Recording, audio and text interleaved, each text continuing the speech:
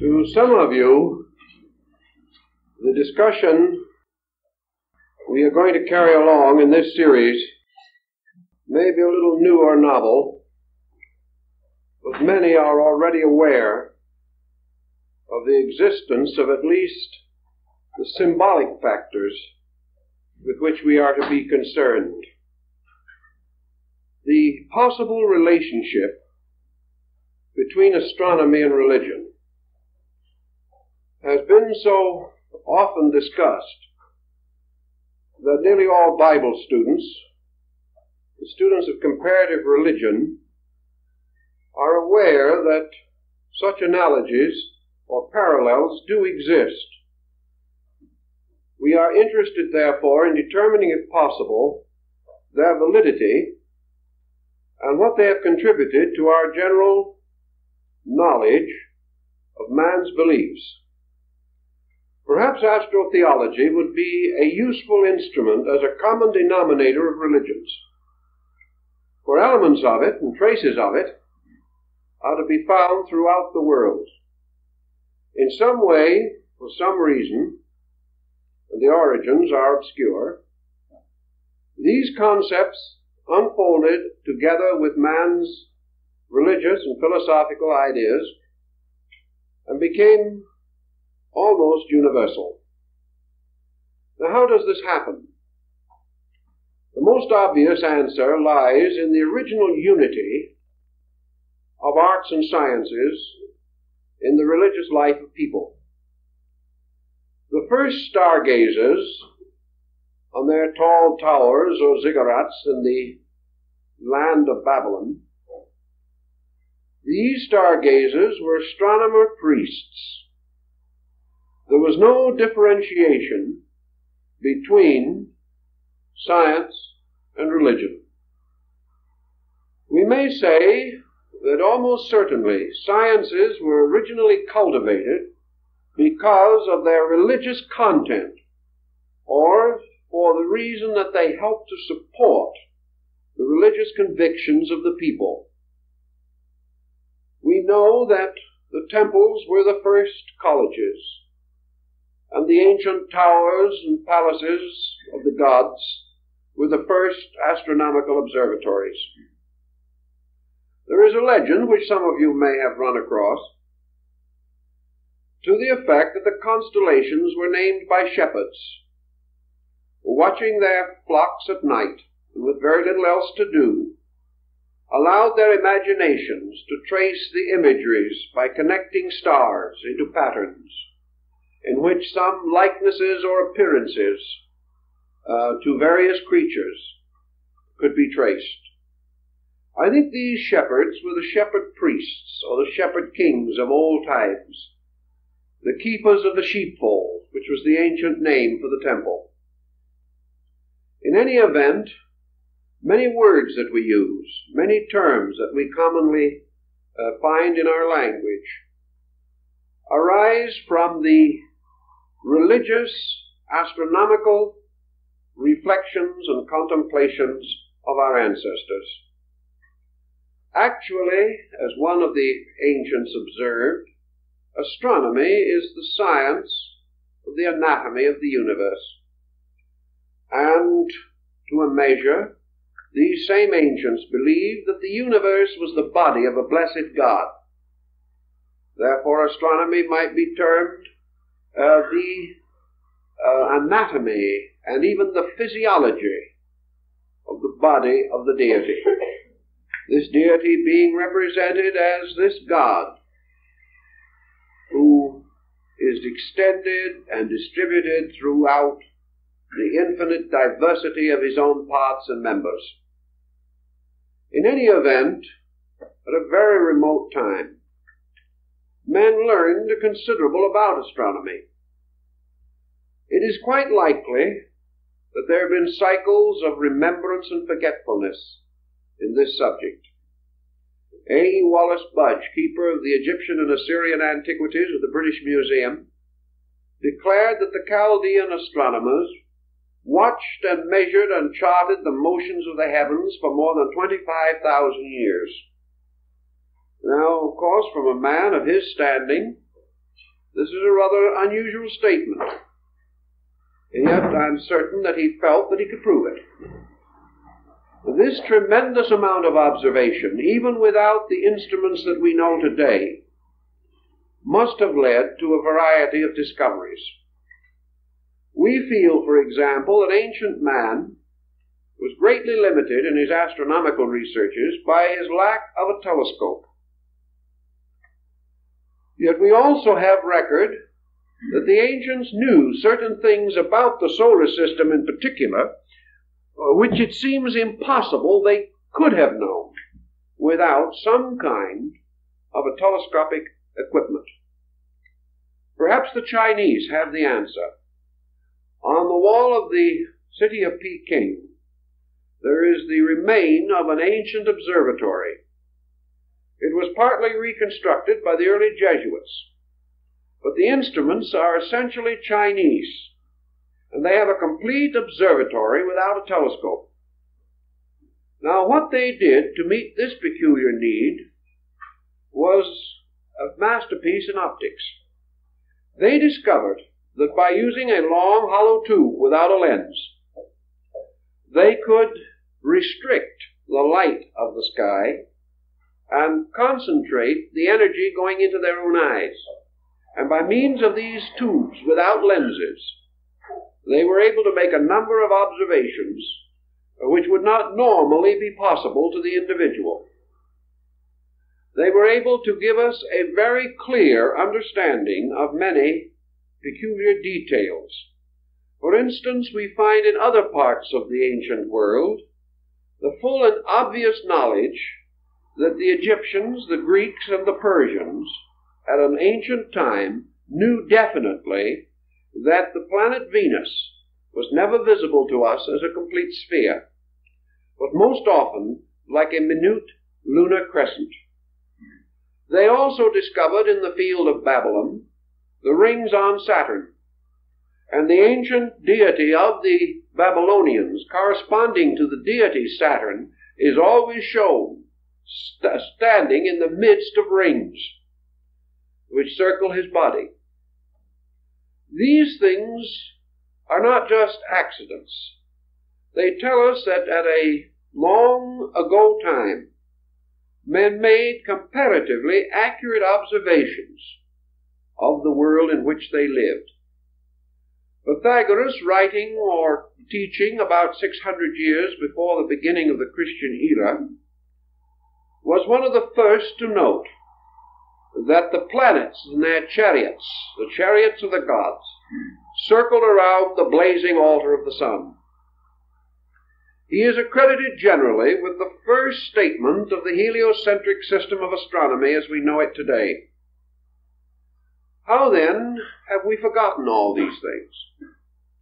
The only answer is that in the waste of time, in the destruction of learned institutions, in the gradual decadence of the great temple mysteries, conquest, pillage, war, and destruction, many choice and valuable records were hopelessly destroyed, as in the case of the destruction of the great Serapean and Brocchian collections in Alexandria. Thus we dropped a dark curtain across history, having obliterated most of the early relics and records of man's intellectual life. We have every knowledge, then, that in the general and broad need of the world, ancient man was reasonably well equipped. He knew the earth was round. He was aware of the Western Hemisphere long before the beginning of the Christian era. And according to Plutarch, the historian, the Gulf of St. Lawrence and the Great Lakes area of the United States was explored by Grecian navigators at least 15 to 1800 years before its rediscovery at the time of Columbus. And of course, Columbus really was searching for a passage to Asia. He did not realize in the beginning that he had discovered a new continent. These ancient records and many legends and myths and fables all point out things that we should know, but which we have gently ignored. It is almost certain that the Chinese navigated the coast of California 2,500 years ago. And during the period of Genghis Khan, 12th, 13th century in Mongolia, the Chinese and Tatars were well aware of the Western Hemisphere. We have forgotten a great deal. And we have forgotten a great deal of the source of what we call existing knowledge, and the reason for it. And many things which we consider to be superstitions and legends really developed from a very astute observation of natural phenomena. One thing that ancient man had that we do not have is leisure. Now, the common man of his day, whether he was a builder of pyramids or an agriculturist, probably did not have much leisure. But there was a very broad, deep, scholarly class, particularly the priesthood, then the custodians of all knowledge, who not only had leisure, but an infinite kind of patience, which also runs short with us. This is the kind of patience which will permit a problem to be passed down through 20 generations without impatience. Observations and reflections were not carried on by small groups in a period of months, weeks, or even years, but became the projects of empires and of dynasties and of descents of families, so that one problem may have been labored over for 1,000 years, each generation, each century, bestowing its own fragment of further insight. Thus, by observation with great patience, man accomplished much. Another factor which had something to do with all this was man's dependency upon himself. Today we are no longer dependent upon the faculties and powers with which we were originally endowed. We have supplemented these powers and faculties by innumerable devices, depending more and more upon mechanistic substitution. We no longer need or call upon the resources of our own observational powers.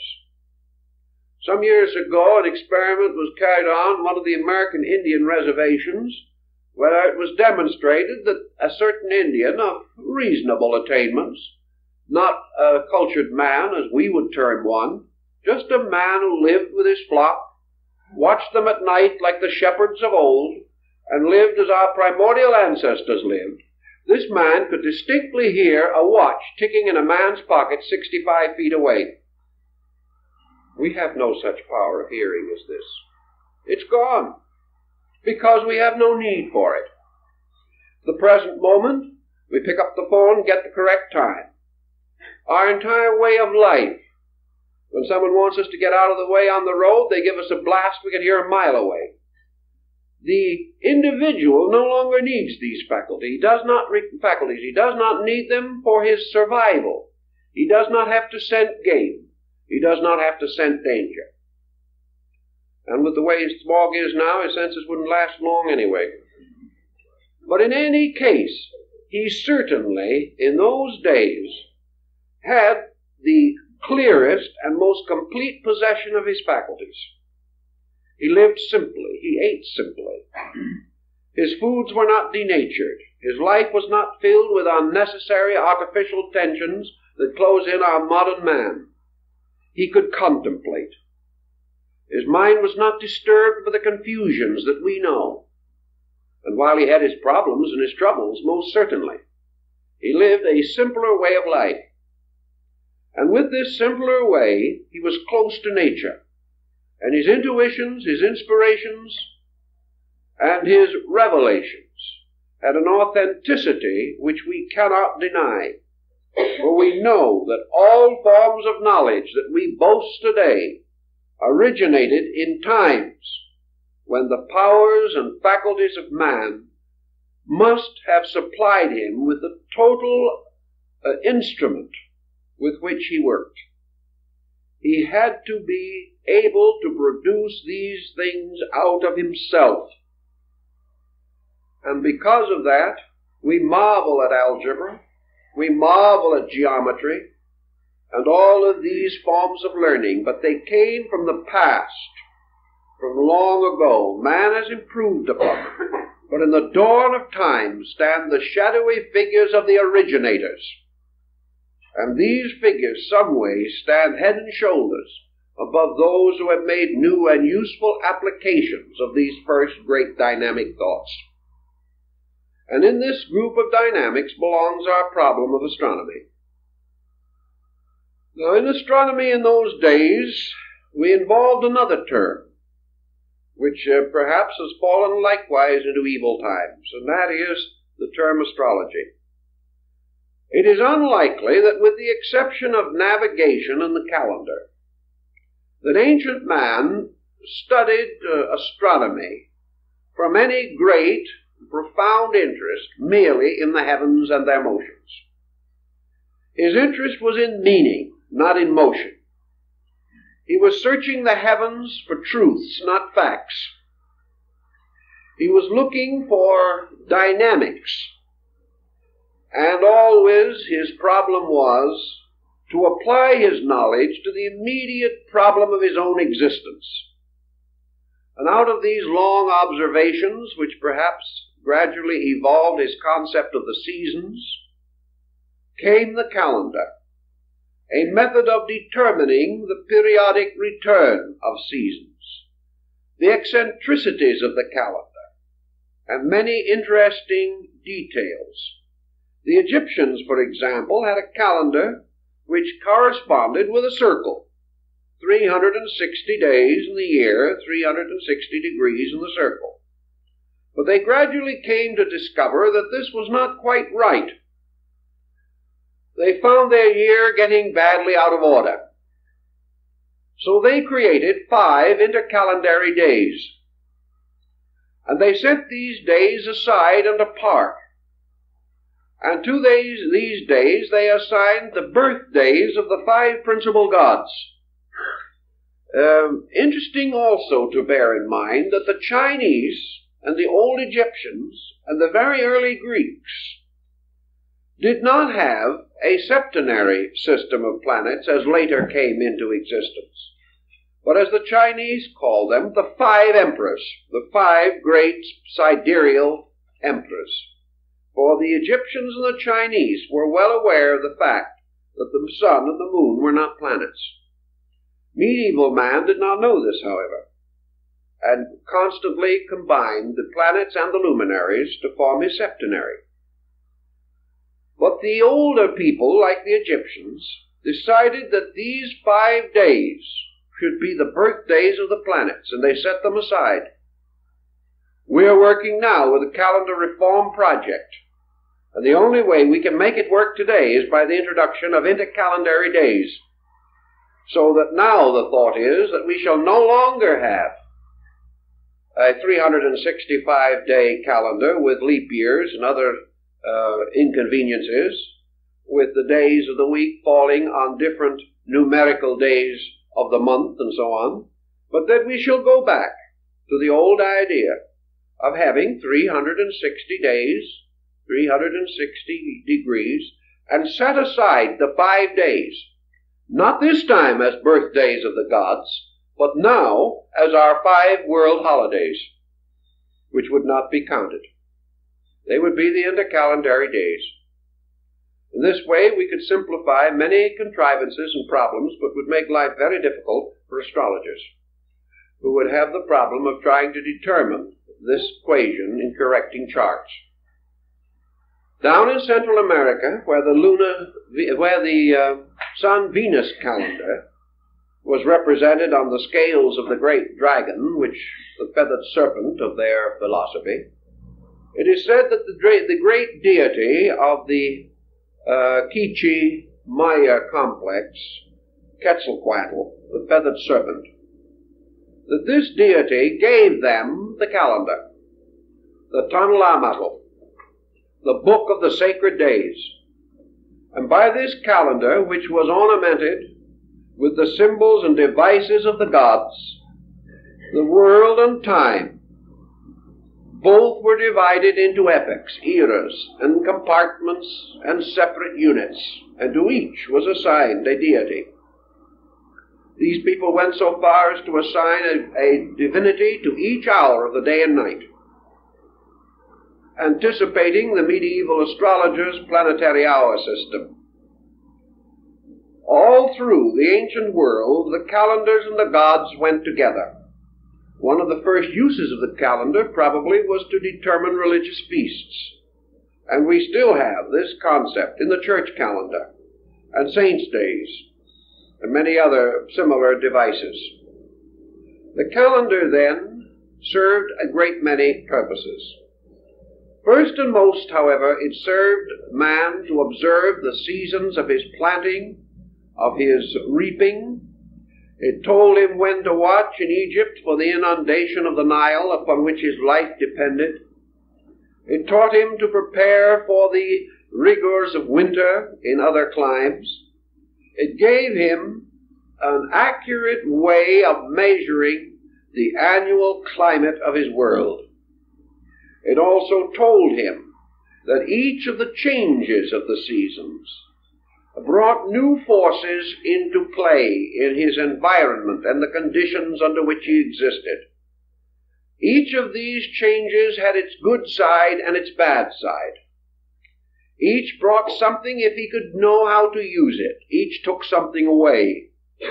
Therefore, he must provide at certain times. Tithing came from putting away the seed, 10% of the seed for the next harvest.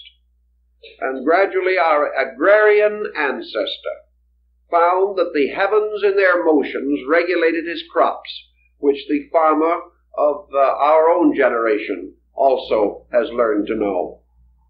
Experimentation on farms in Arizona under the Department of Agriculture has shown definitely that there is a relationship between the growth of plants and the various phases of the moon and things of that nature. So in his practical observation, our ancient priest ancestor prophet made use of these forms of knowledge. He did not gain them immediately, but he should have been able to observe, if he kept the records, the seasonal motions over these thousands of years and observe the results in his own life. Way back in this time, a discovery was made. We do not know who made it, when it was made, but it certainly was long before the beginning of the Christian era. And it was probably made in that great philosophical complex of peoples that flourished in the Near East in the valley of the Euphrates from 3,000 to 4,000 years before the beginning of the Christian era. It may have been simultaneously discovered in India and China, for the records are to be found everywhere. And that was that there was another and larger motion that had a very important bearing upon life. And this motion was the precession of the equinoxes.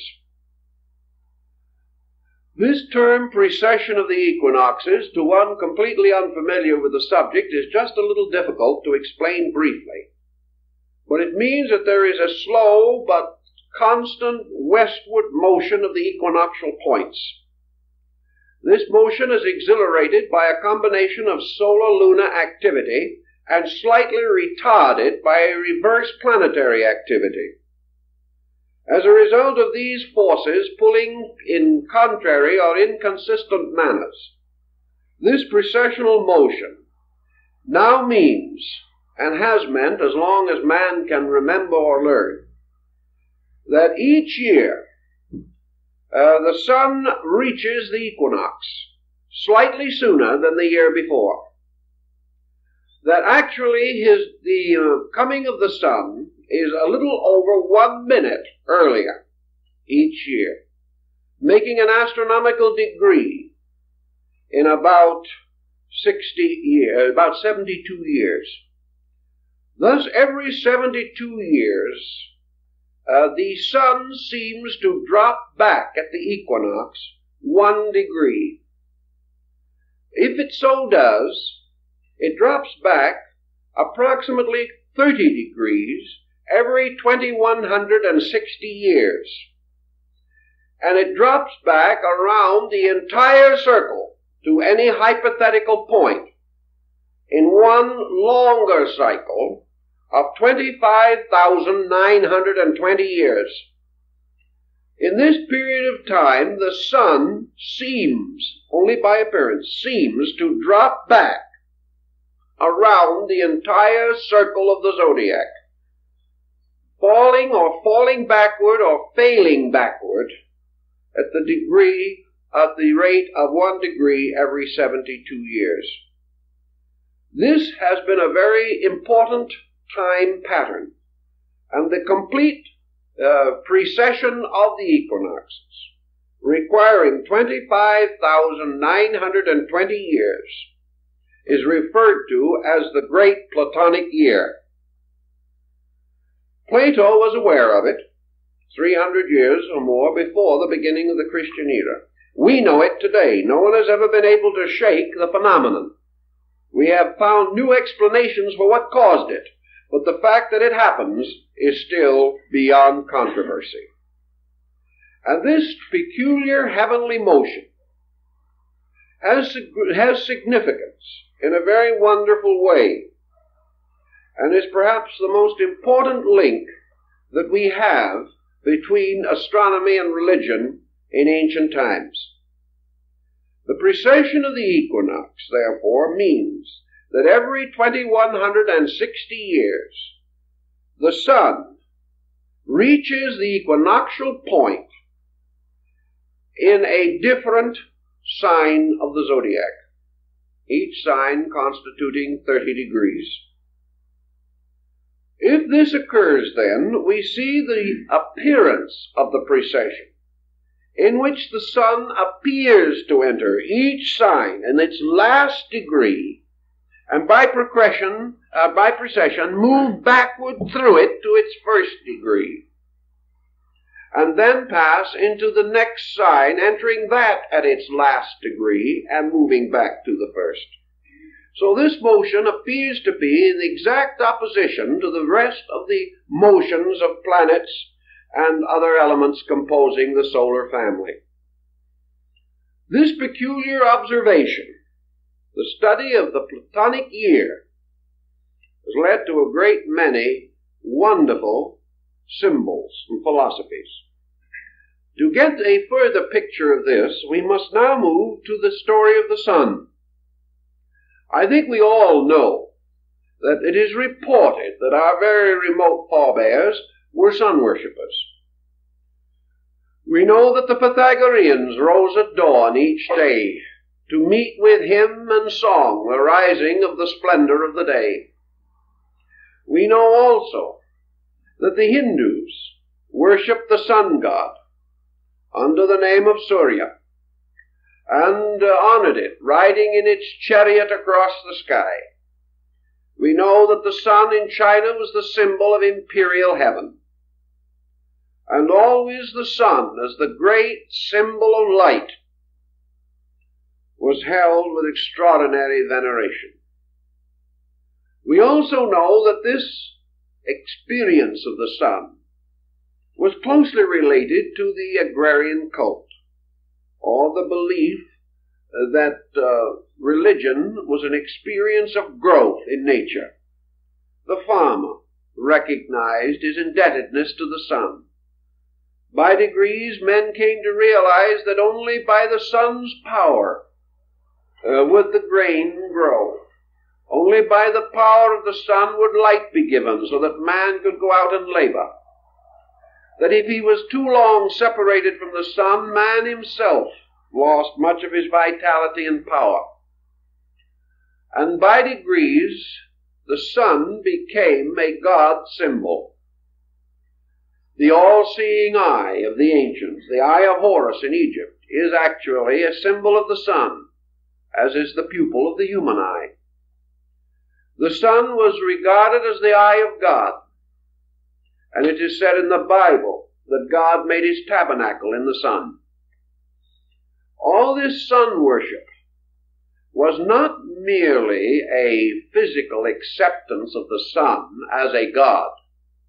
I've talked to a number of followers of very primitive faiths, known to be sun worshippers, and I've asked them if they actually worship the sun. They said, no. We worship or accept the sun as a symbol of a principle in the universe.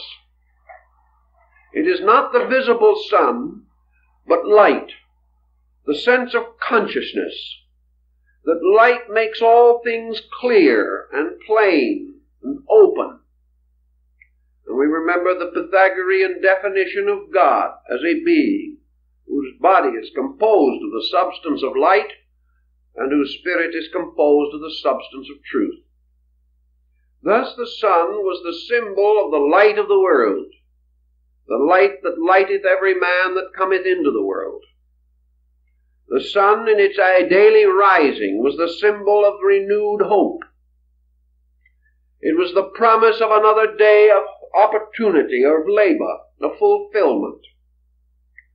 Ancient man was terribly frightened by an eclipse of the sun because he thought an evil spirit was seeking to destroy the sun. And much of our doctrine of the dragon that ate the sun and other stories and fairy tales come from eclipse phenomena. Also, eclipse phenomena seems to have sustained the belief that there was an adversary or an evil power that wanted to destroy the sun. Man did not fully understand the meaning of the solar power, but he made representations of it in gold. And these were worn by the priests as the symbols of the fact that they served the sun. Most decorations, military or civil, such as the Croix de Guerre or the Légion d'Honneur, were originally taken from sun medallions. We reward or honor the individual by bestowing a sun symbol or a rosette upon him. The halos around the heads and bodies of sanctified persons have gradually taken on sun symbolism attributes. These persons were radiant with spiritual powers, or with great light within themselves. For the royalty, for the emperor, the king, or the great person, was reserved also the solar coronet. A crown is nothing but a sun, surrounded by a burst of rays. And as time went on, apparently these rays got to be a little inconvenient, sticking out in all directions, so they were turned in to the top, forming the ducal coronet and the crowns of the kings of Europe as we know them today, like the great English crown of St. George. Then among Christian peoples an orb and a cross were placed upon the top of the crown to symbolize the power of Christendom, and the crown became a radiant throne for the symbol of the Christian mystery itself. The sun, then, has always played this vital part. And we have had sun gods. Every religion has had them. They have always been wonderful, radiant beings. And nearly always they were the direct offspring of deity. They were the highest of the gods. And the tragedies that came to the sun gods were the tragedies that most affected mortals. When Balder the Beautiful, the sun god of the Nordic peoples, was slain by the mistletoe arrow, all the world wept, and darkness descended, and the joy of the gods was destroyed.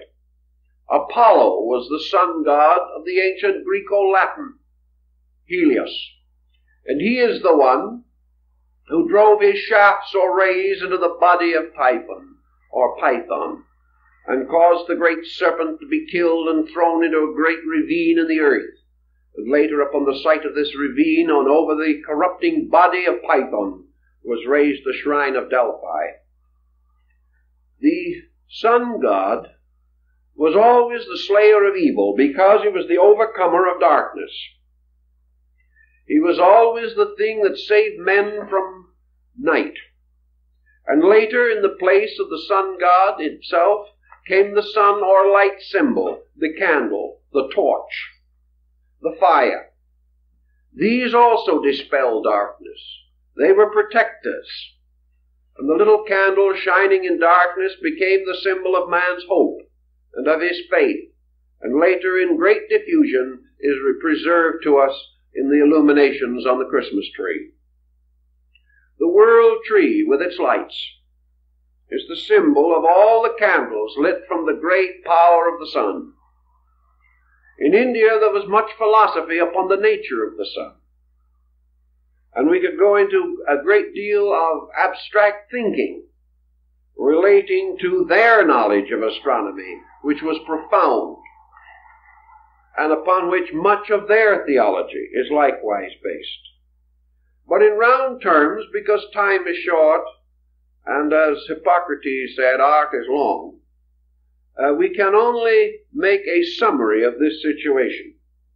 But let us accept what is generally demonstrable, namely that upon research we find that ancient man venerated the sun as the visible symbol of an invisible power in space, as the light bearing witness to the life, that there was a life behind the light. Now remember, in the Greek, Helios, later the Latin Apollo, was not regarded as the source of the solar light. He carried on his arm a great shield, and in the center of this shield was a boss or knob. And our modern astronomical symbol for the sun, a dot and a circle, is the shield of Helios, the god. And it was upon the surface of his shield that the sun god reflected the light of space. The ancients did not assume the sun to be the complete source of its own life. They assumed it to be a great focal point in space, which collected the great energies from the field of space and reflected them downward into another condition of space which we call matter. Therefore the sun was suspended twixt space and matter, causing the energy of space to permeate all material things. It's an interesting and dramatic concept. And in their ancient arrangement of planets, the sun was placed in the middle orbit, with 3 planets below and 3 above, or rather 2 and the luminary below. Thus the sun was placed in the midst of things. It became an indicating symbol of spirit, of self, later of soul. It was that which represented finally also man, suspended between heaven and earth. It had numerous philosophical meanings, but wherever it appeared, it became an emblem of life and salvation, of redemption. The wonderful Egyptian Pharaoh Akhenaton created the sect or cult of Atonism, which was the worship of the solar globe, the rays ending in human hands, to raise up or to lift all things, because he had already discovered from the wisdom of his people the drawing power of the sun, that the sun raised water and took it into the sky to form clouds. Ancient man watched these things, and with his own quiet wisdom he knew them well. The Chinese philosopher Lao Tzu tells us in absolutely perfect modern term the entire phenomena of clouds, rainfall, and so on. These things were known, although we have forgotten that our ancestors were so wise.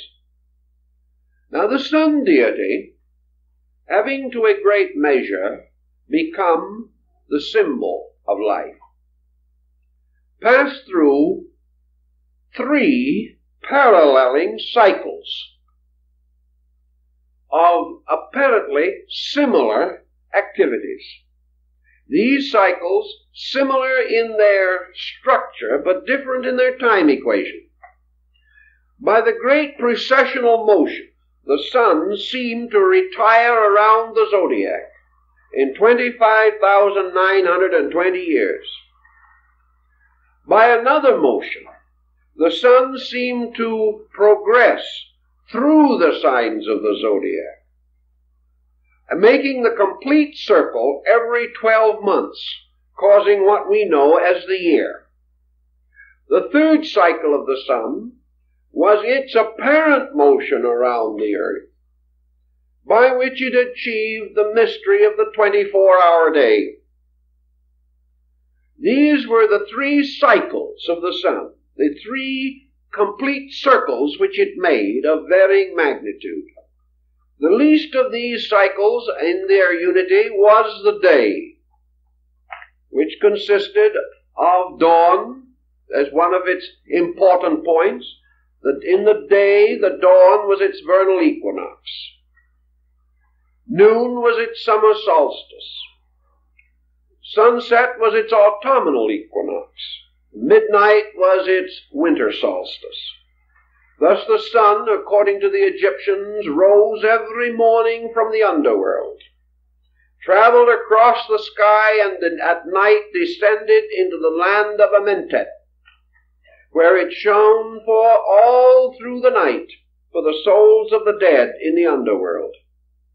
Now, some of the old documents give us a peculiar little hint about this. They tell us, for example, one of the old manuscripts, that the people in the underworld lived upside down, walking around on their heads. Is it possible that the Egyptians had already discovered that the so-called underworld was the other side of the earth? We do not know with certainty, but we do know that they had navigated as far as the Western Hemisphere. So that it's quite possible that the people walking around upside down were not creatures of mythology, belonging in some fantastic ghost realm, but simply the recognition of something that is factually true as far as we are concerned. In any event, the sun shone in the daytime upon the world of the living and gleamed at night in the abode of the dead. The sun also had this secondary motion in which it went its great circle of the year. It was born on the 25th of December at the winter solstice. It won its great battle. Its resurrection over winter was achieved at the vernal equinox. It was enthroned at the summer solstice, which occurred at that time in the sign of the lion, rather than in the sign of Cancer, where we have it now, and was therefore enthroned as the Lion of the tribe of Judah, and also was seated up on the throne of lions, as told by the legends of King Solomon. And we know that Solomon is composed of 3 words, Sol, On, the name of the sun in 3 languages. All these different symbols.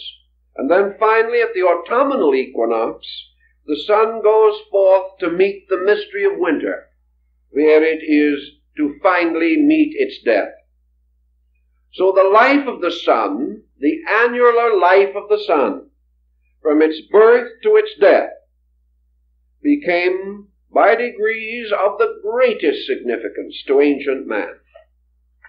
And out of this sun going through the 12 signs of the zodiac each year came the story of the 12 labors of Hercules, for Hercules is a solar deity, as his name implies, and also the wonderful labors of Samson, for the word Samson in Hebrew means the sun man. That we can't escape these implications. There's nothing we can do about them.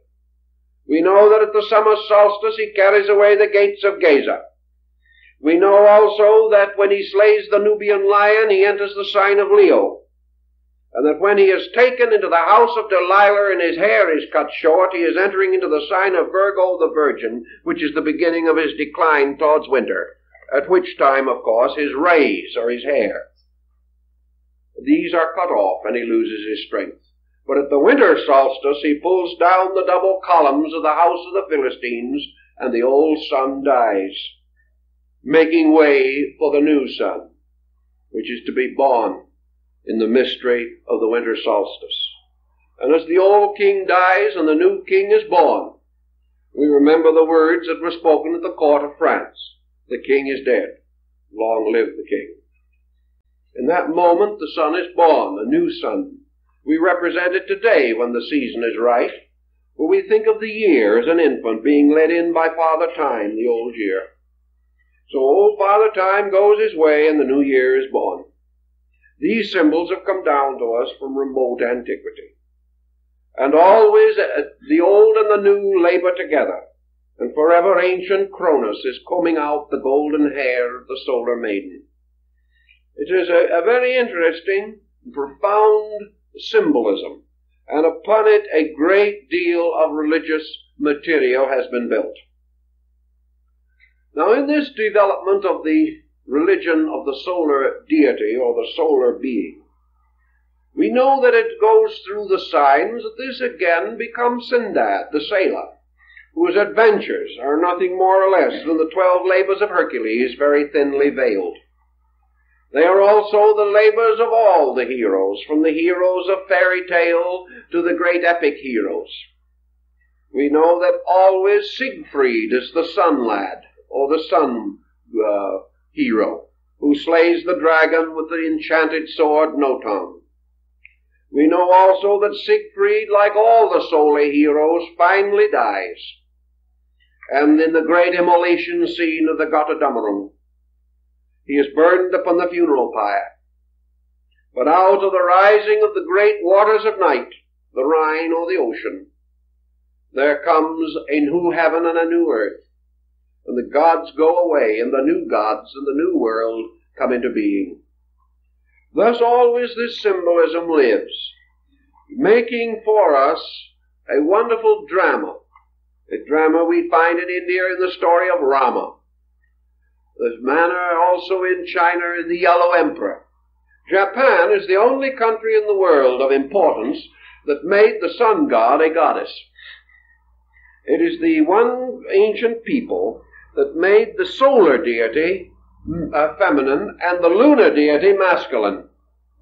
Just why and how, again, is one of the great questions, but in any event, Amaterasu or Mikami, the goddess of the sun, is represented in Japanese philosophy by the metal mirror, the perfectly plain mirror that is hung over the gates of the Shinto temple.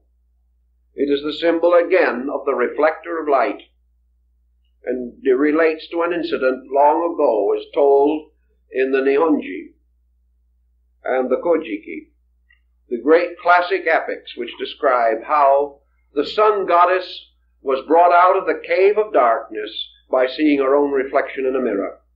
It was all very wonderful and gives us another phase of the same great story. Everywhere, then, these things play into religion.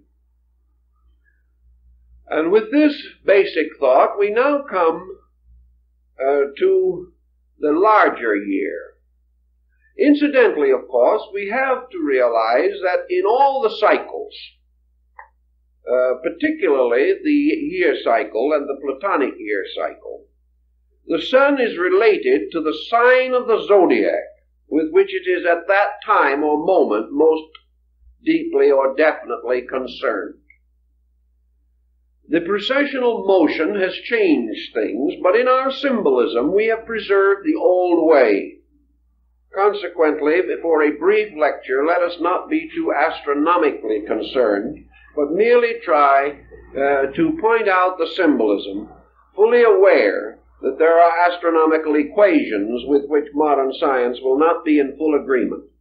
But as we are dealing not with astronomy but with symbolism, these equations are negligible, not worth the problem of reconciling them, although it can be done.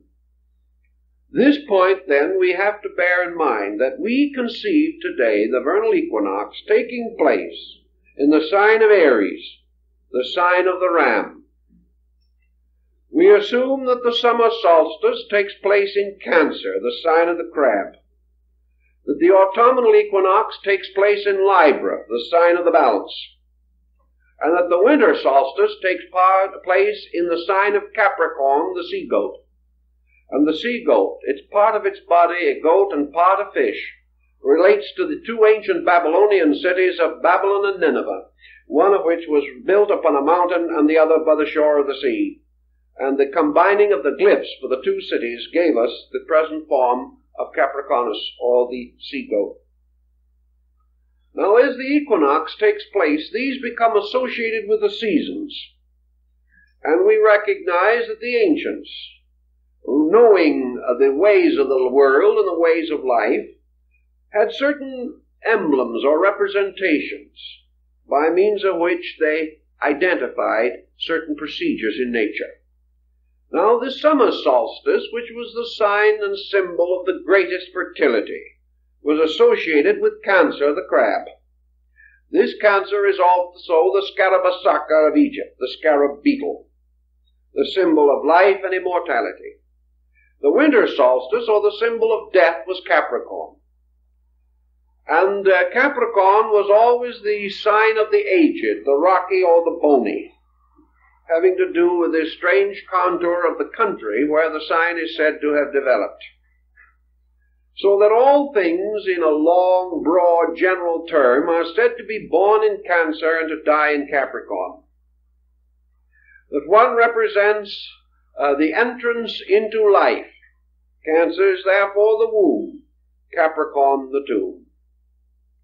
Capricorn was symbolized finally by Father Time, carrying the hourglass and the reaping scythe. And Cancer was symbolized by the Great Mother, Diana, goddess of the Ephesians, the wonderful nourisher of all things. Cancer was under the rulership of the moon, the lady of generation, and Capricorn of Saturn, the ancient master of regeneration. The ancients had already recognized that all birth was a dying, and that all dying was a being born again. Therefore, in ancient times, they buried their dead in the neat chest posture, or the embryo position, indicating that to all things the tomb is a womb of another life. These thoughts, undoubtedly, in their philosophy, were mellowed by the ancient astronomical symbolism. The annual birth of the sun god was a tremendously important thing because it contributed very largely to man's concept of immortality.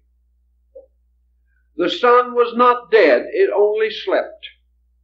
It appeared to die, the earth seemed to die, for the people who devised these concepts were obviously living in the northern hemisphere. The trees seemed to die, snow came, the processes of living were desperate and desolate and cold.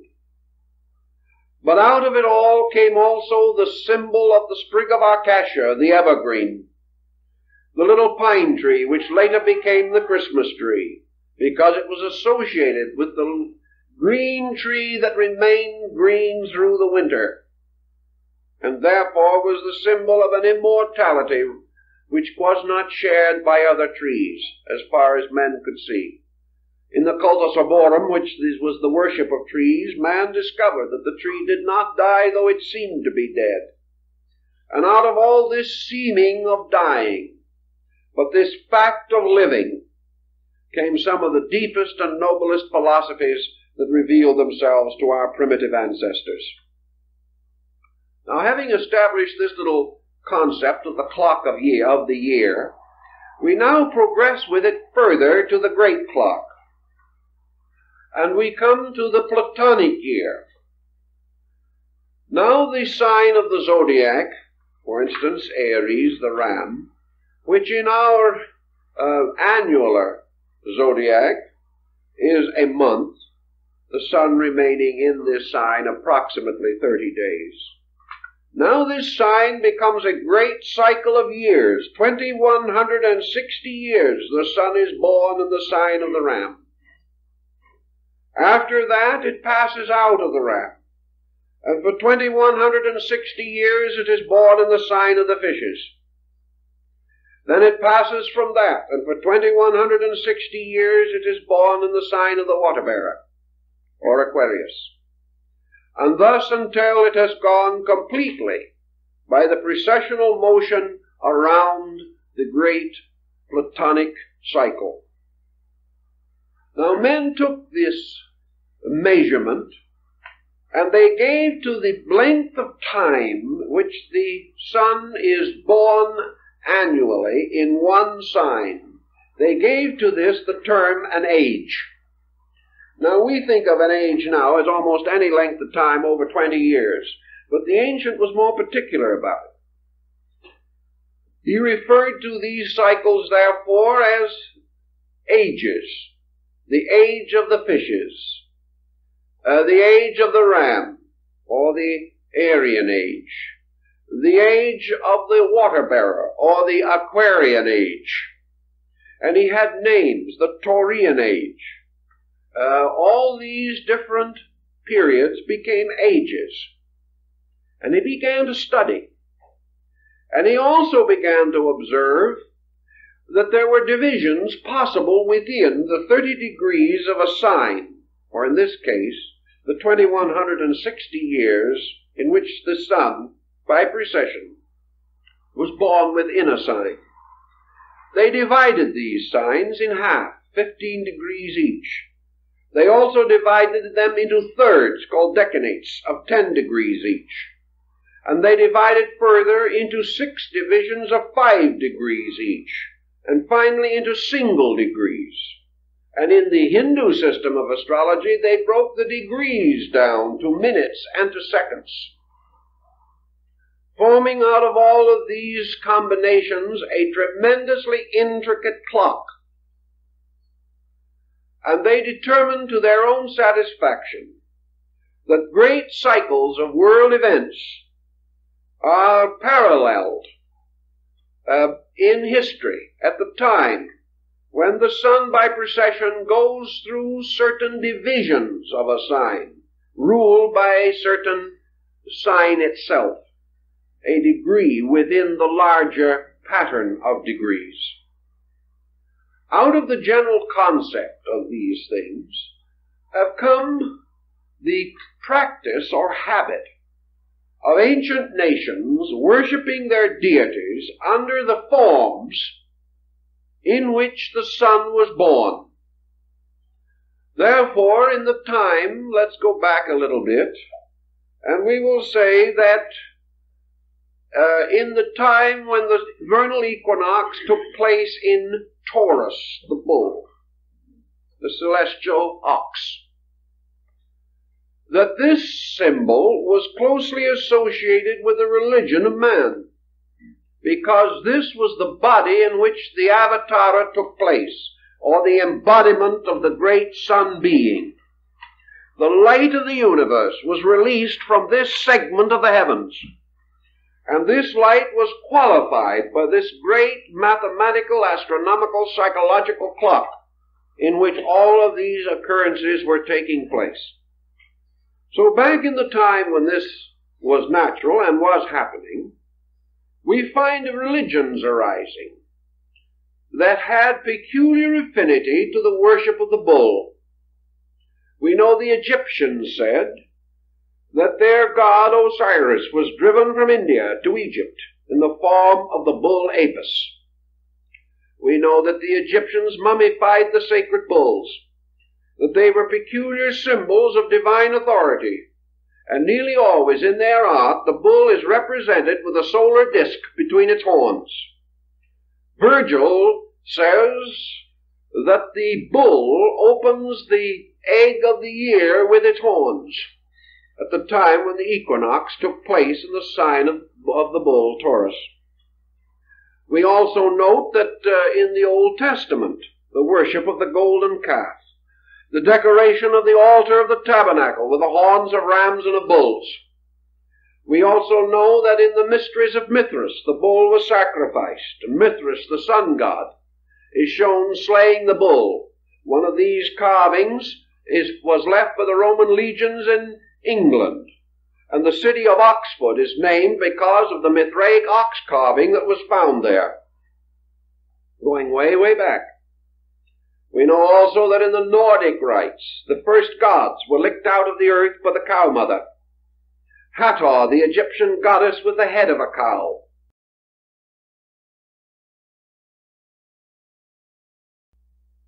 We know Nandi, the bull, is the steed upon which the god Shiva rides, particularly in his rising.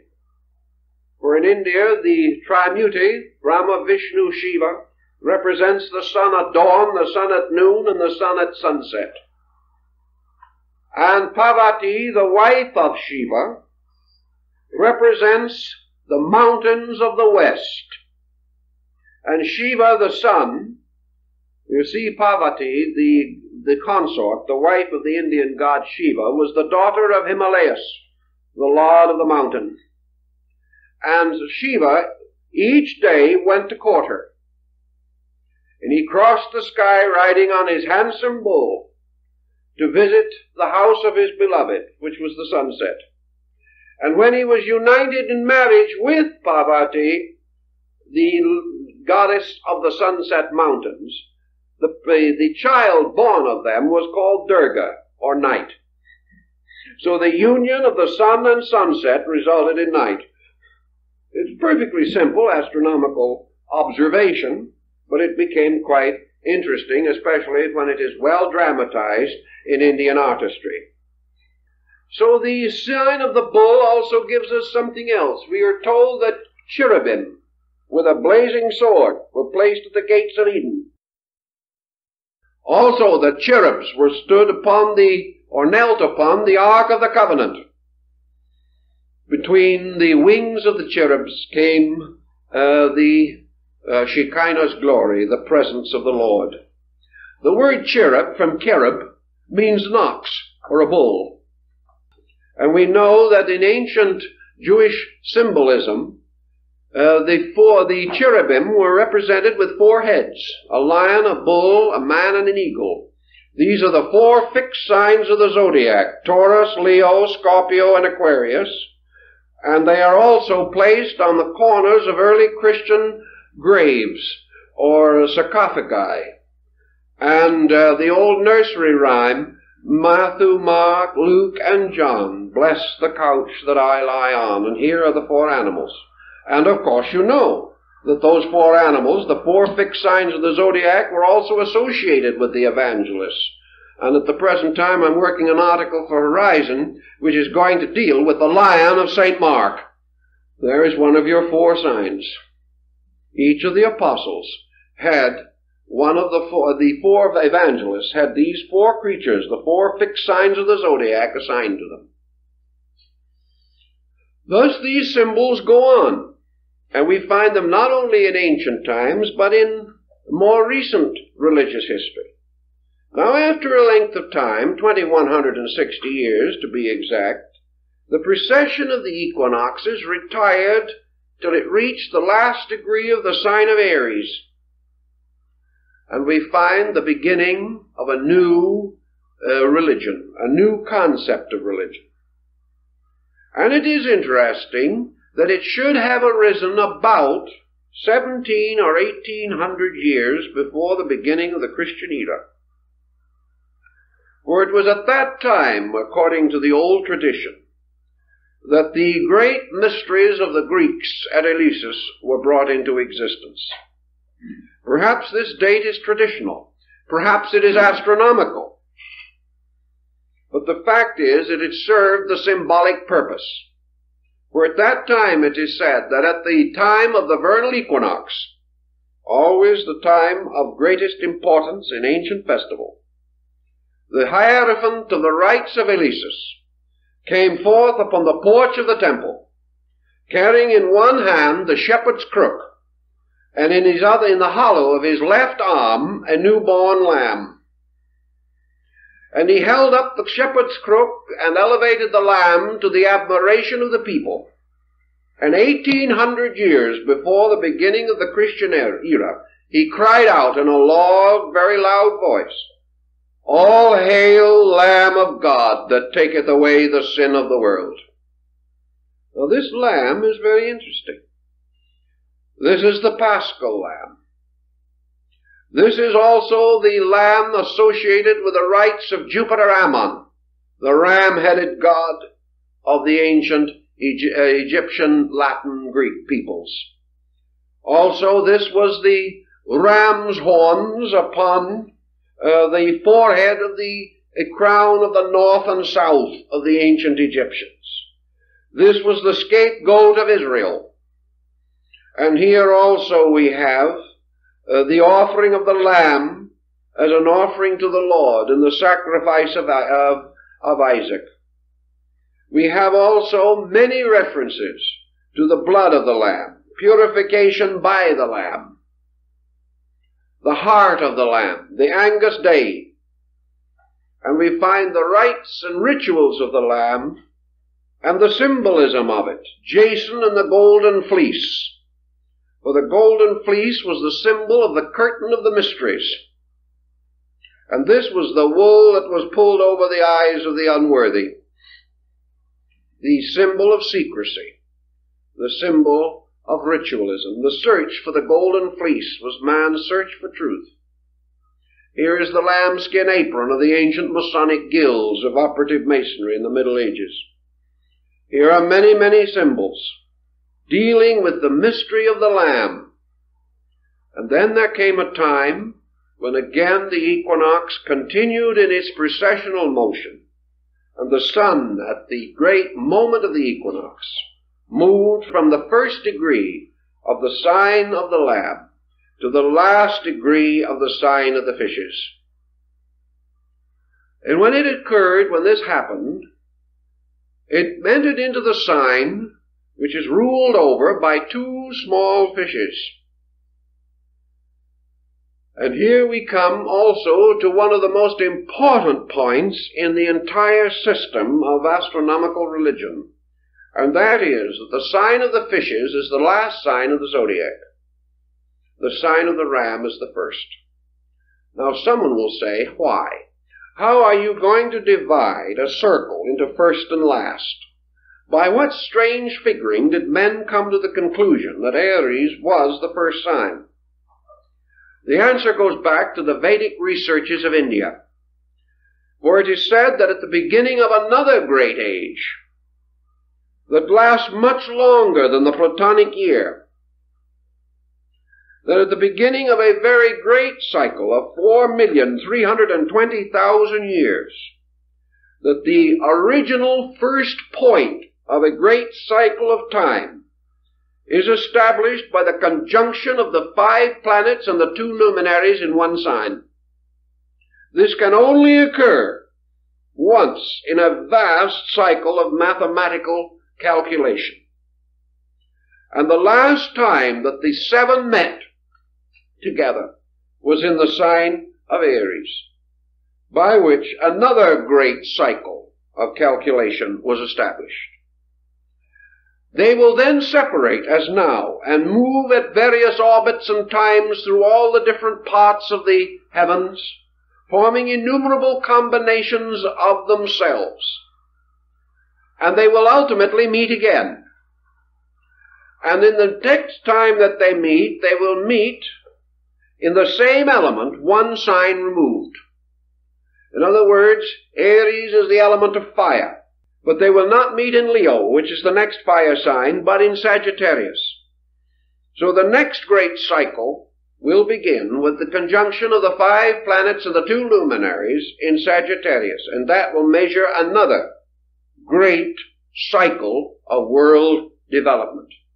Within this cycle come the great yugas, the 4 ages which were known as the gold, silver, iron, and bronze ages of the ancients. All these things were mathematical, astronomical phenomena. But for our present moment, we say that the sign of Aries is the beginning, and the sign of the fishes is the end of the zodiac. Thus these two come together to form an interesting symbolism.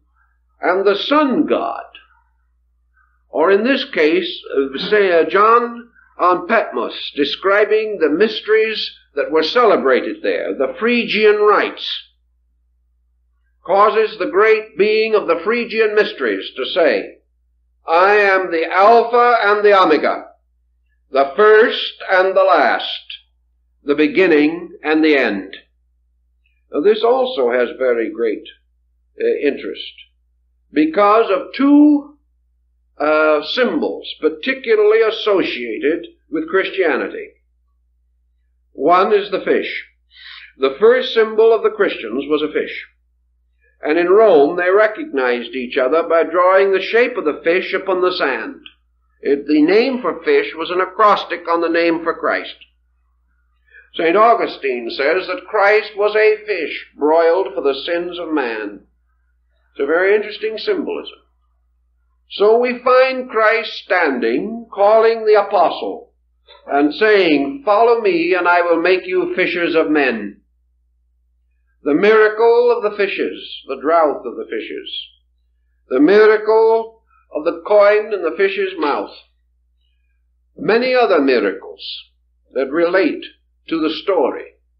And Jesus, in speaking, going forth upon a ship on the Sea of Galilee, the water symbol of the fish is very interesting. One of the ancient deities came forth out of the sea as Dagon, or the fishman. And the bishop's mitre of the Christian church is a fish's head on end.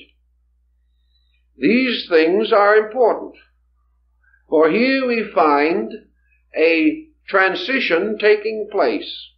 And at this transition of sign, the rising of a faith which had as its principal symbols the two principles, or two ideas, the Lamb of God and the Fisher of Men.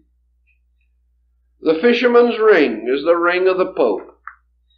The symbol of the papacy was the great fisherman, named from Peter, who was referred to not very long ago in a book called The Big Fisherman. He was the fisher of men, and this was the symbolism. Now, if you look in your zodiac, you will find that directly across from the sign of the fishes is its opposite. Each sign has its opposite, there being 12 signs. And the opposite sign to the fishes is the sign of Virgo, the Virgin.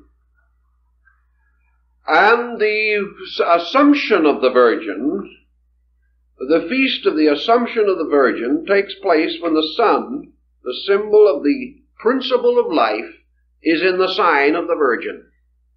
It's a very interesting parallel again. Now the Virgin in ancient times was Ceres or Cori, the mother who was always still a virgin, because she brought forth immaculately the food, the earth, the grain, the flowers, the trees. Everything was born from her, but she was still the mother of mysteries, the eternal Virgin. She was Isis, the mysterious being whose veil no man could lift.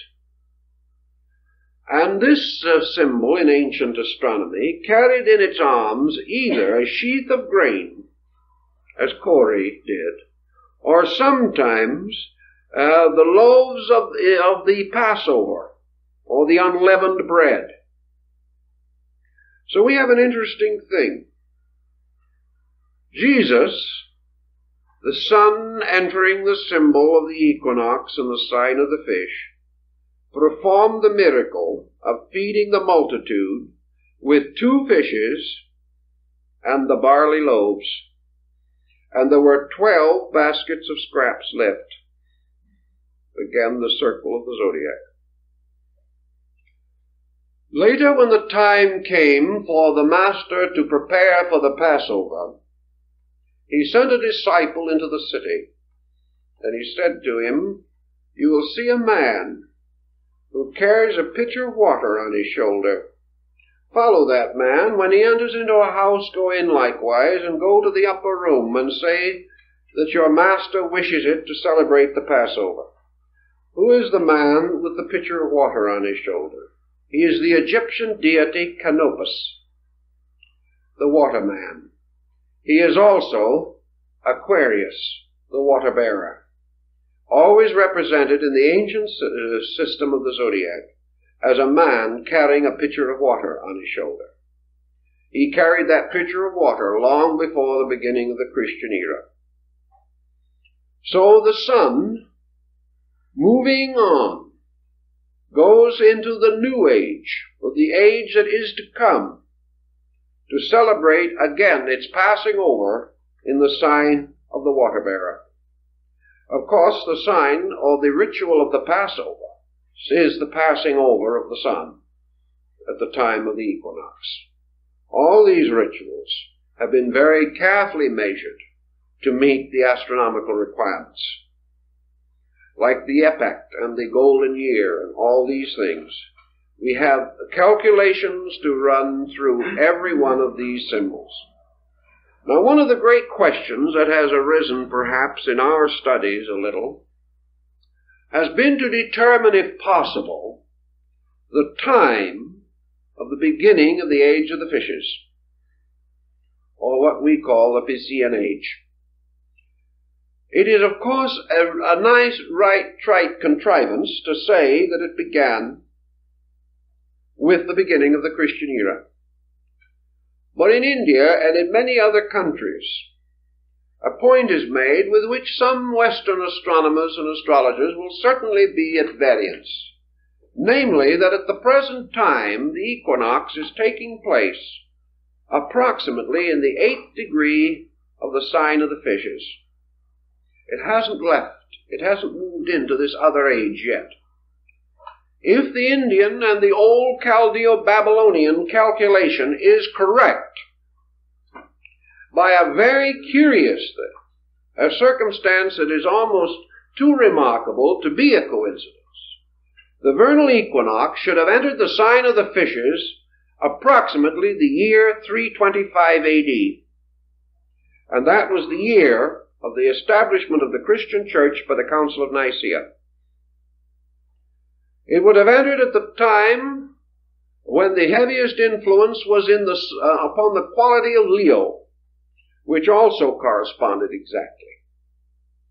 If from that point on you calculate each step of the precession of the equinoxes, from that time to the present day, you will find some very remarkable things if you break up the year as the ancient did. Now, if you take this period, the age of the fishes, and what is this age? Now you go back to your tables of Sargon, the king of Babylon, where the first delineations of the signs and planets are given. There's been no change in the readings of these symbols for nearly 4,000 years. And we find that the sign of the fishes was represented in that time, and still is in astrology, as a sign of water, the sign of retribution, the sign of the deluge, the sign of obscuration, the sign of karmic fulfillment, the sign of the end of an old way, the termination of patterns. In the great sun cycle in China, the deluge which ends the world is always associated with the sign of the fishes, and the reorganization or building of the new world naturally follows. But in this constellational diffusion, if we observe it carefully, there is a strangely psychological relationship between the key words of the sign of the fishes and the strange state of our world ever since this strange equinoctial occurrence took place. The obscuration, the hiddenness, and at the same time the strange spirituality which is associated with this sign, the mysticism, the inner and deeper yearning and longing, the age of the ministry, the age of the struggle, the strife, the pain, the problem, the winding up, the paying off of old debts, the completion of work left unfinished. And in many ways that is a bit typical of the situations we find ourselves in.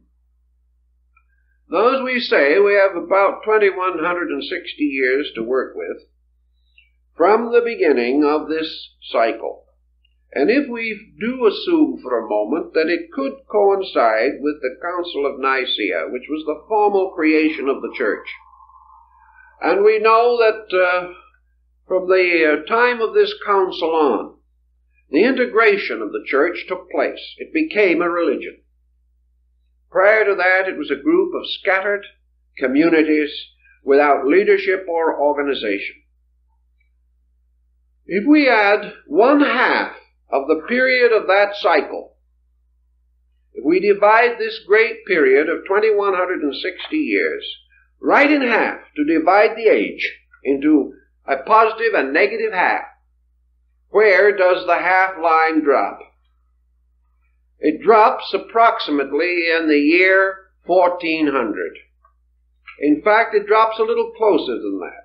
It drops almost identically on the exact date set aside as the date of the Renaissance, the great change in our world, the beginning of the modern world as we know it, the moving from the negative half of the sign to the positive half. We break down the sign step by step, and we find everywhere that these major cycles hit exactly with the prominent dates in the cultural and moral and spiritual growth of our peoples.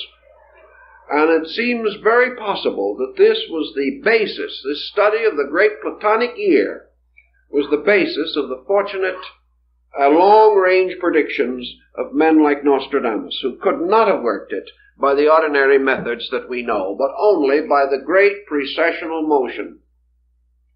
Now from all this we come to many other symbols. And I think there is one that is fascinating enough to give a little thought to.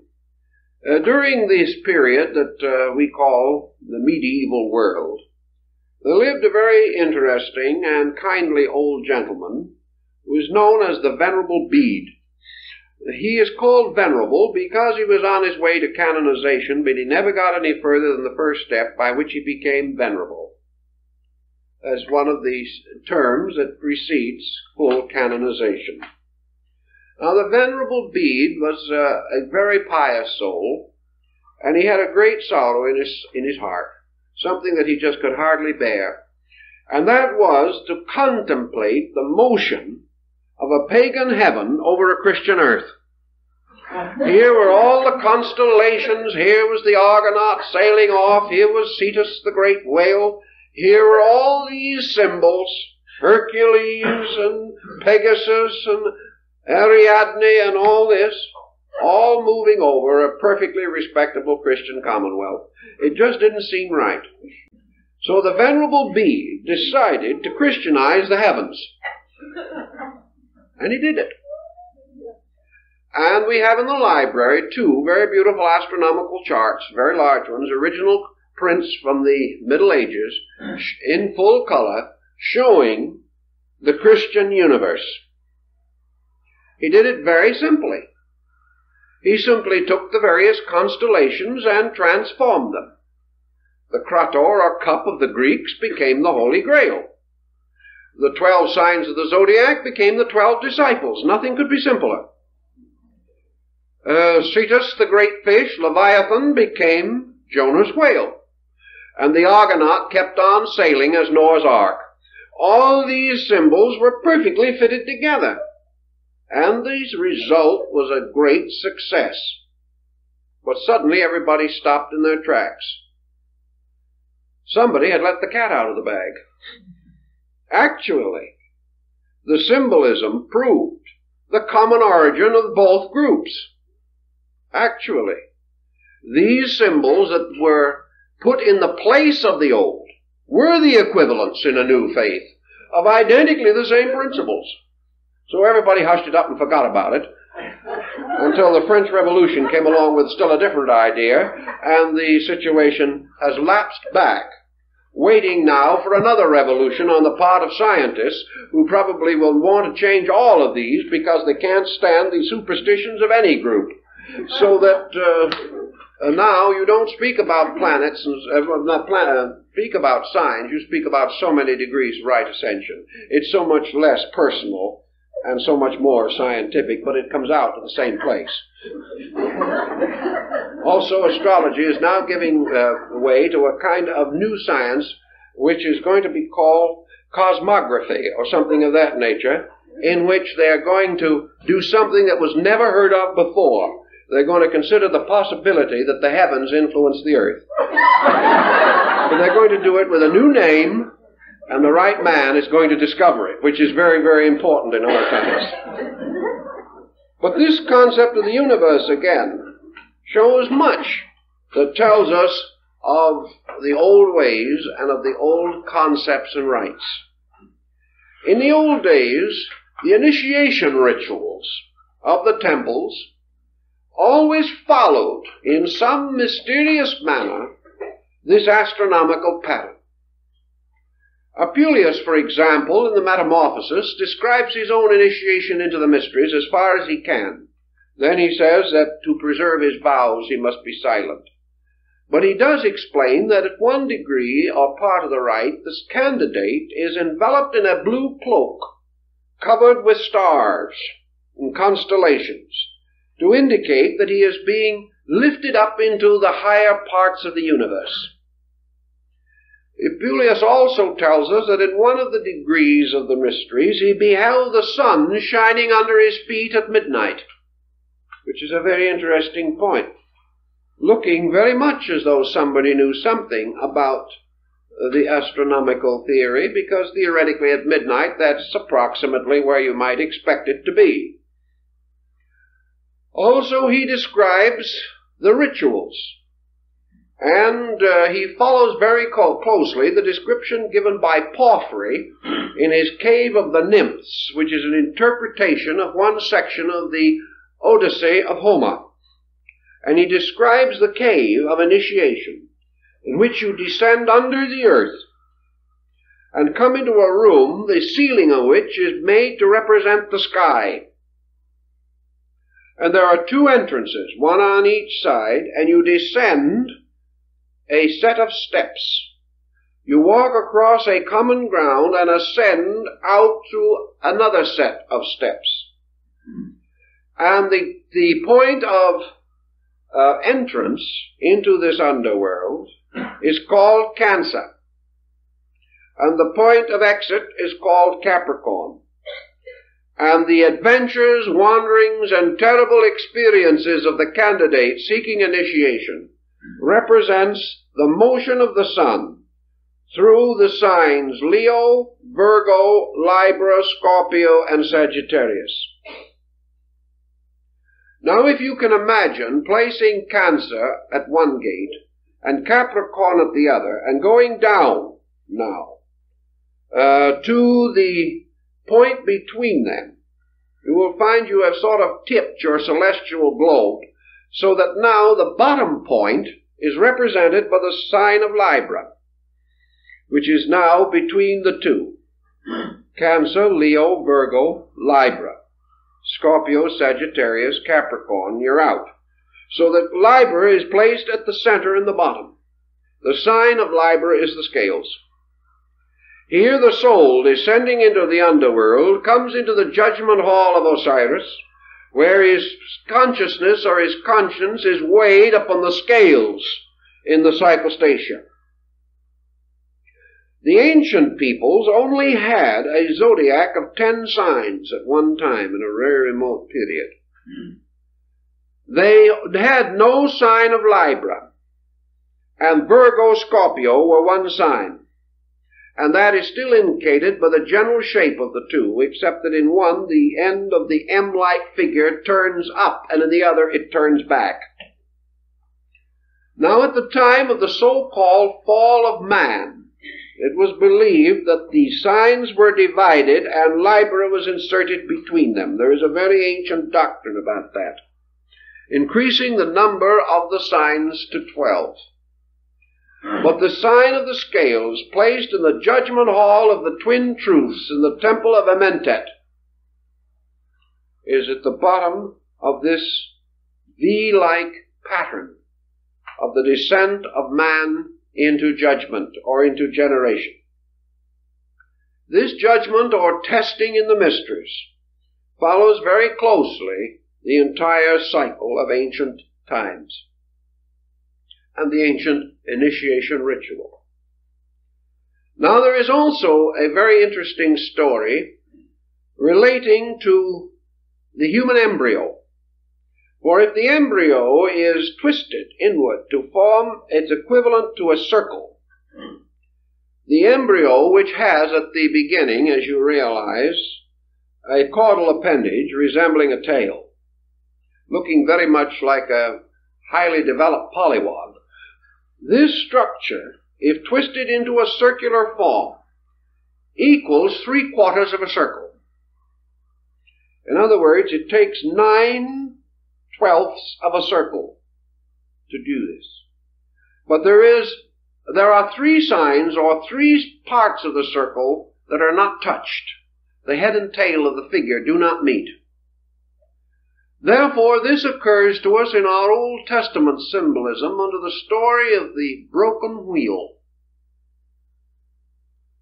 And this broken wheel, or the 9/12 wheel, is again an astronomical symbol that has played a considerable part in human thinking, because the 9/12 represent the 9 months of generation, or the period in which the child is being formed. The 3 missing signs, or the broken spokes of the wheel, or the missing rim of the wheel at that point, fulfills the rites of the Eleusinian mysteries. For the Eleusinian mysteries were given in 2 sections, the 9 lesser and the 3 greater rites. The 9 lesser rites being the symbolical rites of generation, the 3 greater rites of regeneration. Therefore, by 9 months and 3 degrees a man is made perfect. This is a very curious symbolism, but it has a great deal of interest if we know how to study it. In other words, the individual, to pass through the second birth, must go through the womb of the mysteries to complete the circle, of which 9 parts only are provided in generation. The Chinese, fully aware of that, declare a child to be 1 year old after it has reached the 3rd month. It celebrates its first birthday 3 months after it is born. This is part of a very curious doctrine, but it points to the 3 winter or fall months leading toward final death. It is to do with the blinding of Samson, the cutting off of the rays of the sun god. Also has to do, as Leonardo da Vinci points out in his astronomical calculation of the Last Supper. For the painting is a very strangely astute piece of work. And each of the apostles, and each of the positions and groupings, you will find the apostles are grouped in triplicities, exactly like the signs. And the sign of Scorpio is assigned to Judas. Now, why should the sign of Scorpio be assigned to Judas? In the Orient, there is something about the scorpion that is very peculiar. First of all, it stings with its tail. Therefore, it is the backbiter. The second thing that is about it that is strange is that the mark which it leaves is always in the form of a minute pair of human lips. The kiss of death. The kiss of betrayal. So that was the sign that was used to signify the destroyer, Typhon, who is also responsible for the destruction of the good god Osiris. The sign of the scorpion, however, in the ancient rituals has 3 meanings. 3 creatures have been assigned to it down through the ages. And depending upon the one that is selected, you have some concept of the true meaning of it. The scorpion is one sign that is associated with it. The second sign that is associated with it is the serpent. The third sign that is associated with it is the phoenix.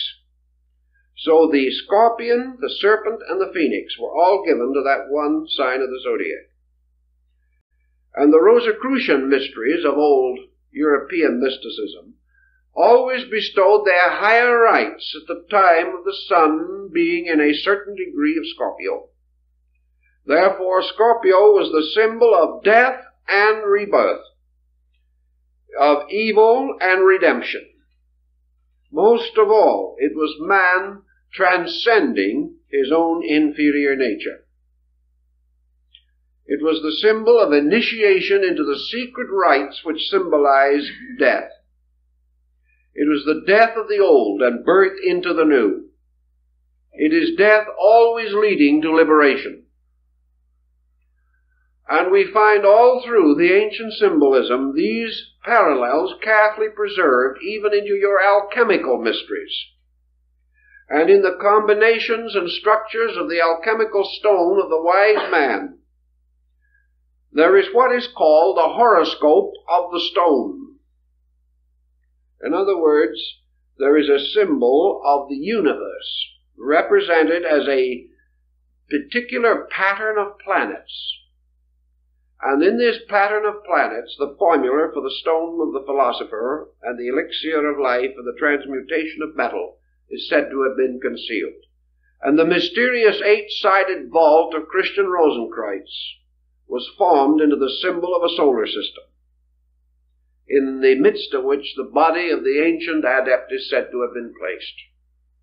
All of these peculiar symbols trail down through the ages, reminding us of the numerous forms of indebtedness that we have to the planetary symbols.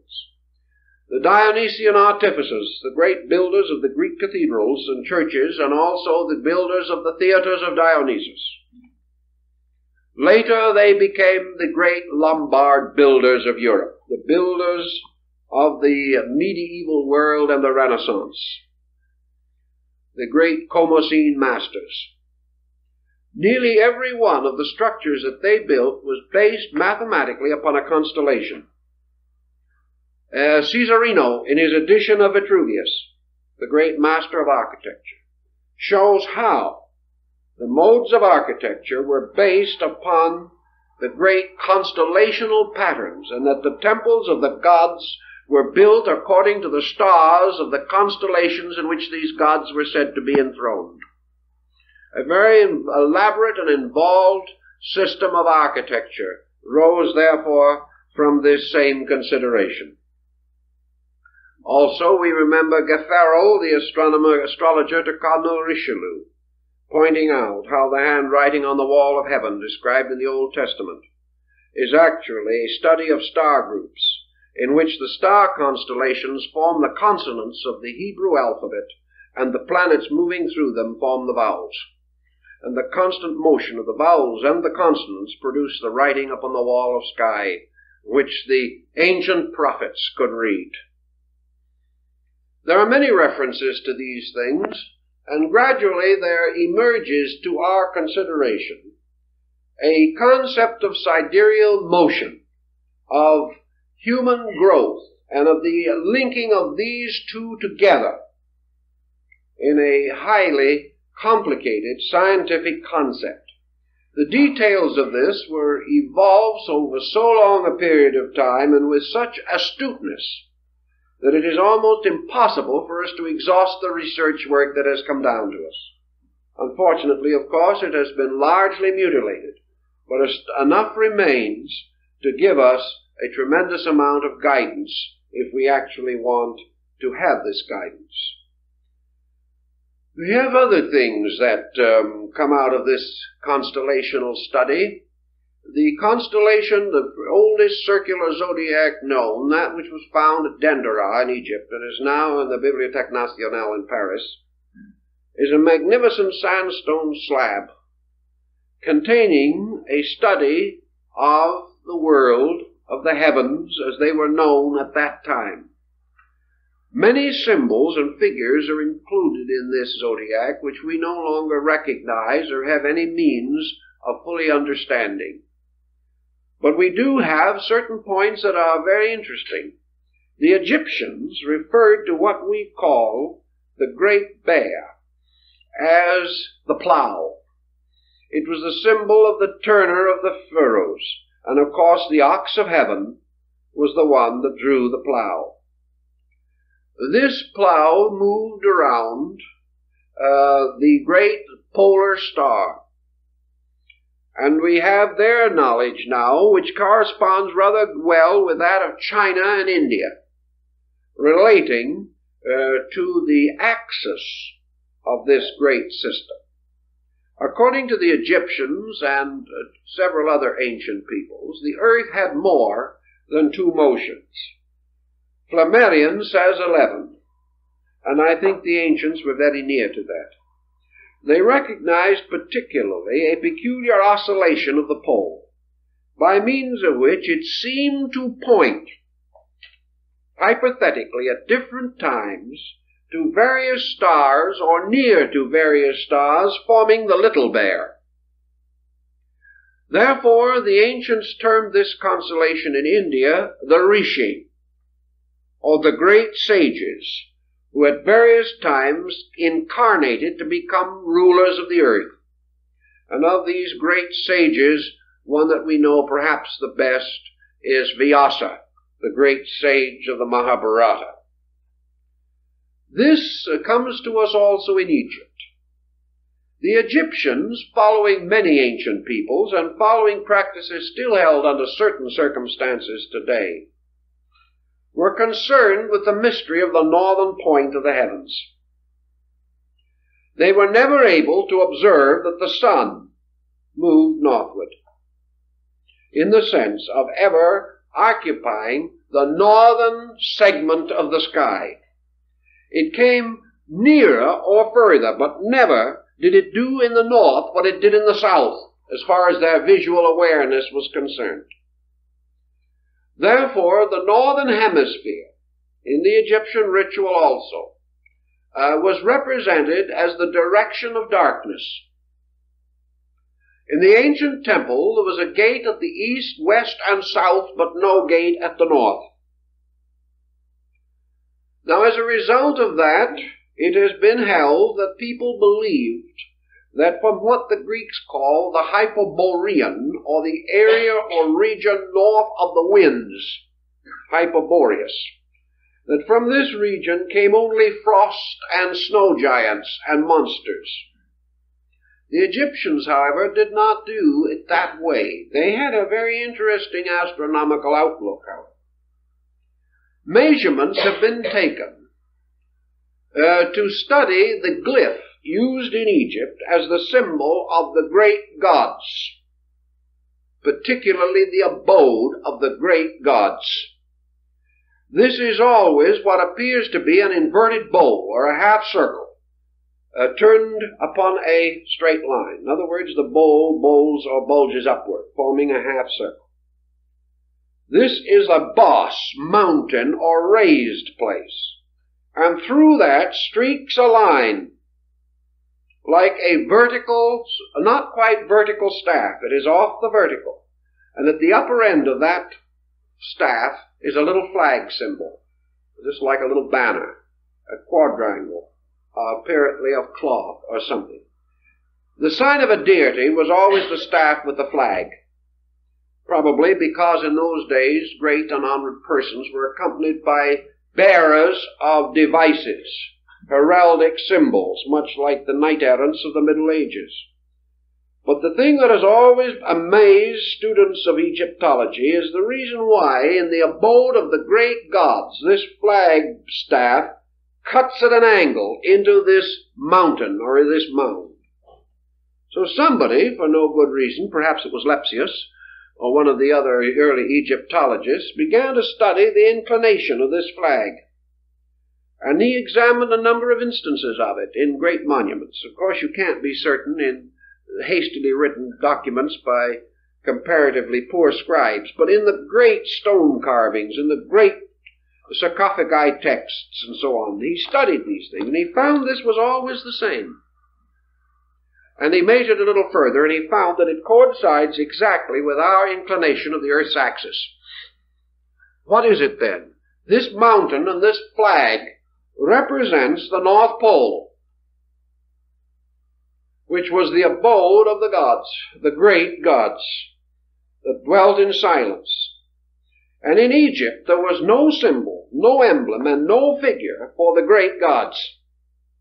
All the known gods, the gods of provinces, the creator gods, the cosmocrators, and the various harmonian artificers, the creating gods that became later the Elohim of the opening chapters of Genesis. These deities are variously represented. sometimes with knives, representing the gougers, or the ones that carved matter out of space and formed worlds.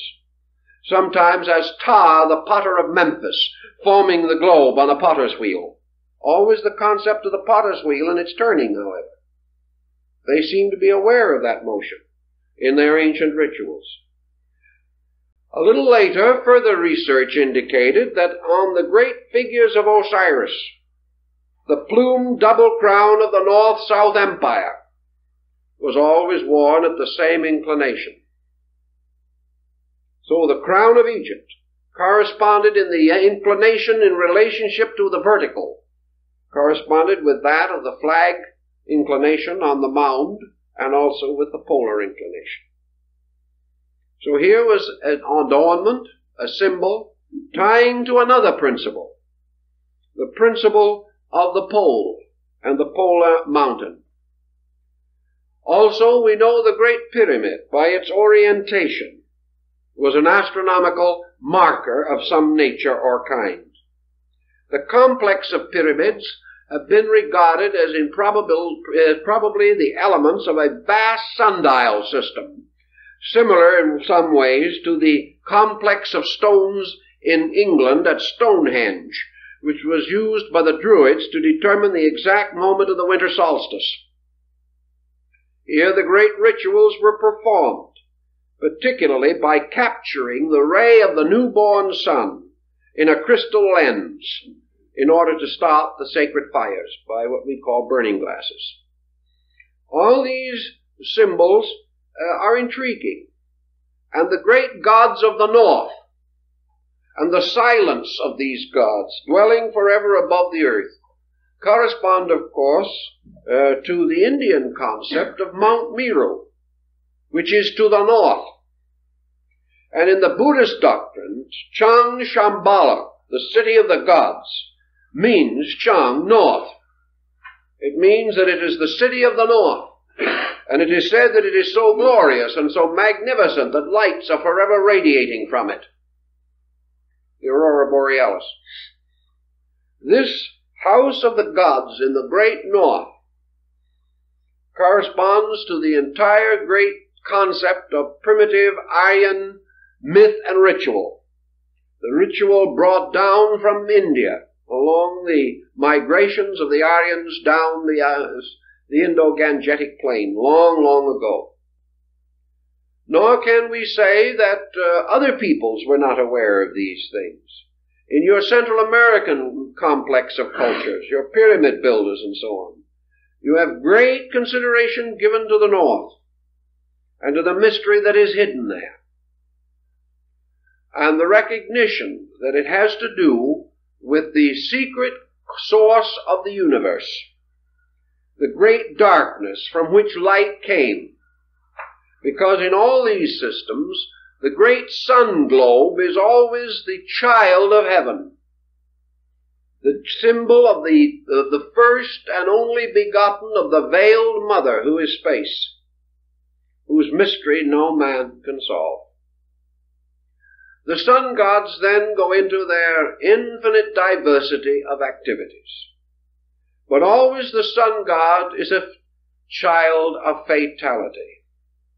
And we have another interesting group of legends arising which are called the myth of the dangerous child. This is the child whose coming is predestined and looked forward to by the wise, whose birth darkness attempts to prevent by despotism, who finally rises triumphant over his enemies, becomes the ruler of his kingdom, is betrayed and dies, and is buried at the winter solstice. Buried, as the ancient legend tells us, over the brow of a hill. And here he remains until by 3 degrees or 3 days or 3 signs he is raised again at Easter. And this great cycle goes on and on and on. The cycle of the religious mystery of the sun divinity. Many times we find the solar face also. Among the Peruvians and among the peoples of the great South American complex, that finally came under the control of the Inca chieftains, Viracana, the god of the air, was worshipped by kissing the sunbeam. All you did was face it and kiss the light, and that was your adoration for God. The symbol, the supreme symbol in that area, was the great golden disk of the sun. And the story is told that it was a disk of solid gold and jewels 11 feet in diameter. And when the conquistadors under Pizarro divided up the spoils, one of them got this sun disk as his spoil by a throw of dice, and a few moments later lost it to another soldier by another throw of dice. That was the way things were done in those days. But these people undoubtedly recognized the same basic concept. Their rites and ceremonies and what we learn of their religion shows that they also based all of their calculations upon the sovereignty of the solar power and its great journey. This is the dangerous journey of the sun, the hazardous journey, which is beset by all manner of problem, like the journey of Siegfried down the river, the great Rhine journey, that leads him finally to the house of the Gibeton, where he is betrayed and killed by Hagen, the symbol of winter, the dark one. These different emblems, and we find them everywhere, also show in the Maya complex. On the Casa de las Monas at Chichen Itza in Yucatan, the so-called House of the Nuns, there is over the doorway of the ecclesia, or small chapel, the great one, Itzamna, the Lord of the Mysteries, he of the azure plumes of the bird of paradise. And he is seated in the solar egg, surrounded by rays of light going in all directions. He is the great one whose tabernacle is in the sun. Beneath him are spread out the ancient hieroglyphs for water. Around him clouds and lightning. But he is the great solar one. Now later, from him, by an immaculate conception, by the Virgin Xochiquetzal, was born Quetzalcoatl, the feathered serpent, the symbol of the sun's path and also of the same mysterious modes of the lunar arc which cause what we call today the dragon's head and tail in astrological research, the motion of the lunar orbit. And this great deity, Quetzalcoatl, was the good god, the sun god. He wore the bonnet of the Quetzal plumes, which was the symbol of the solar light rays, the feathers going out in all directions. For the Quetzal is the bird that is born of the sun, and when the time comes for it to die, it flies back to the sun. And the Quetzal, like the thunderbird of the American Indian, is just another phoenix. And this again is the symbol of priesthoods, the symbol of the wise ones, or the sun gods, the sun-born ones, who are the keepers of the ancient mysteries. And this Quetzalcoatl served his people well, brought them out of darkness and ignorance. But finally there came from the south the evil one, the red-mirrored god Tezcatlipoca, the god of Mars. And this evil deity destroyed the power of the sun god. And the sun god departed finally upon a raft of serpents from the shores at Veracruz, promising to return. But this whole cycle was a sun-Venus cycle, and the astronomy of these people proves it.